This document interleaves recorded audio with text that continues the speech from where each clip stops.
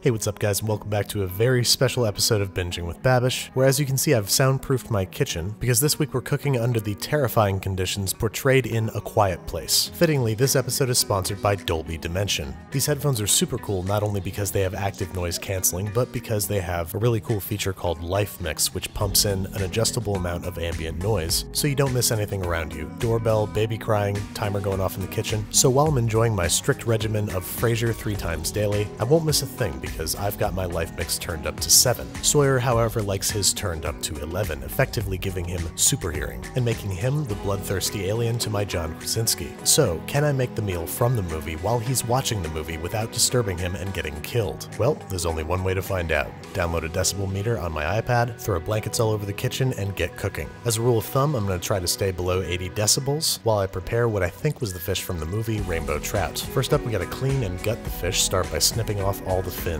Try not to make eye contact with the poor little guy. And then we gotta cut out the gills, which is where most of the blood is hanging out. Once you got those gnarly little things out of there, it's time to gut this guy. We're gonna place one single long cut down the length of the bottom of the fish, and yanking out everything that we find inside. You wanna remove as much as you can so all you see are the fillets and the spine. Then we gotta scale the fish using the sharp side of your knife, scrape the scales against the grain, so to speak, until all that remains is some nice, soft, slippery fish skin. Then we wanna rinse this fish and dry it thoroughly, and then set it aside so we can prepare what looked to me like a tomato salad. The family in the movie seemed to be very fond of garlic, so I'm going to grab like 3 heads of this smoked garlic, peel off most of the papery exterior, slice off the top so all the cloves are exposed, and arrange in a metal bowl. Now I'm guessing that cooking fats would be pretty hard to come by a year and a half into the apocalypse, but olive oil has a theoretical 24-month shelf life if stored properly, so let's assume that they have a bottle kicking around for special occasions. Let's also assume that they have kosher salt and freshly ground pepper, because is life really worth living without it? Now, in lieu of aluminum foil, we're going to top this metal bowl with a smaller metal bowl and roast at 350 degrees Fahrenheit for about 45 minutes, removing once the cloves are soft and lightly browned. Now, I could eat roast garlic with a spoon, but roast smoked garlic? This is some next level shit.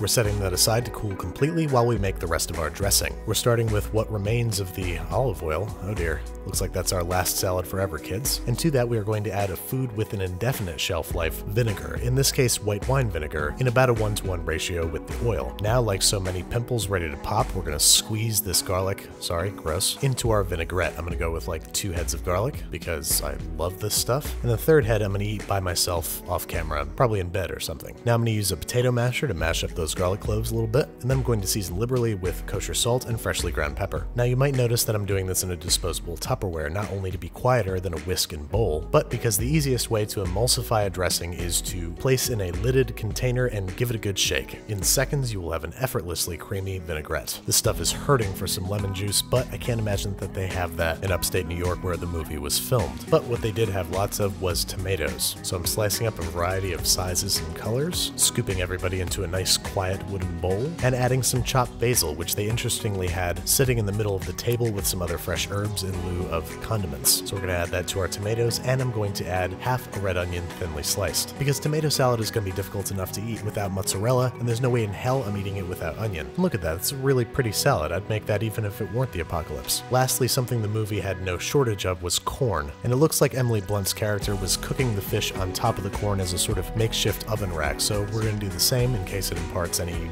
ancillary flavor. Plop our fish down on top, and then it's time to score and season. Scoring isn't totally necessary, it's just kind of a presentation thing, but we want to score it in a crosshatch pattern. Both sides, don't be lazy now. And then we want to season liberally all over, inside and out, with kosher salt, freshly ground pepper, and oil. Luckily, I found a secret stash of this stuff when I raided the nearby villages. Make sure it's well coated all over. Ideally, I'd like to stuff this guy with a bunch of herbs and lemons, but you can't always get what you want in the sound-hunting alien future. 450 degrees Fahrenheit, 25 minutes later, yields a fully cooked fish registering 145 degrees at its thickest point that we can now carve tableside, so to speak. We're going to start by making a shallow incision along the top of the fish to aid in peeling off the skin. You can see on the bar graph there that I coughed and very nearly doomed us all, but Sawyer got distracted by the raccoons distracting the aliens in the movie, so we got lucky. Anyway, once we've got all the skin off, we are placing a cut down the center of the fish's spine and beginning to pull the meat downward and upward from the center with forks. Then once you've got all the meat off the top, you get to do the most fun thing you'll ever do do in your entire life, which is pull out the entire fish's spine in one fell swoop.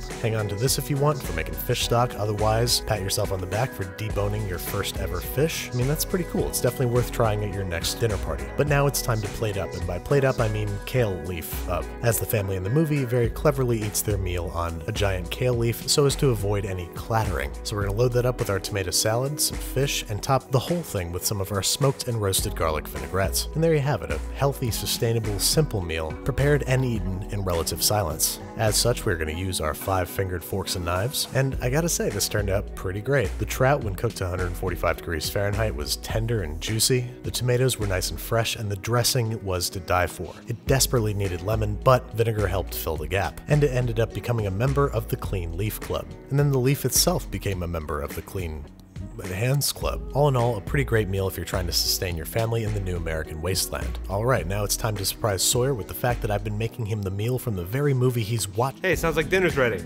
Wait, you could hear me this whole time? Yeah, I had life mix up to 11. I could hear you breathing. Well, come on, I spent like $5 on this decibel-o-meter app. Oh, I thought I heard fish. Hey guys, so I just want to thank Dolby again for sponsoring this episode. It was kind of a match made in heaven because I love home theater stuff, and these have got to be the coolest home theater headphones I've ever tried. In addition to the adjustable life mix feature, they've also got touch controls on the side, that sweet magnetic charger, and a robust app to control almost every aspect of the headphones. They've even got a head tracking feature, so it sounds like the audio is coming from wherever the Bluetooth source is. Check out the link in this video's description to learn more about Dolby Dimension, the perfect gift for the audiophile, cinephile, or murderous future alien in your life.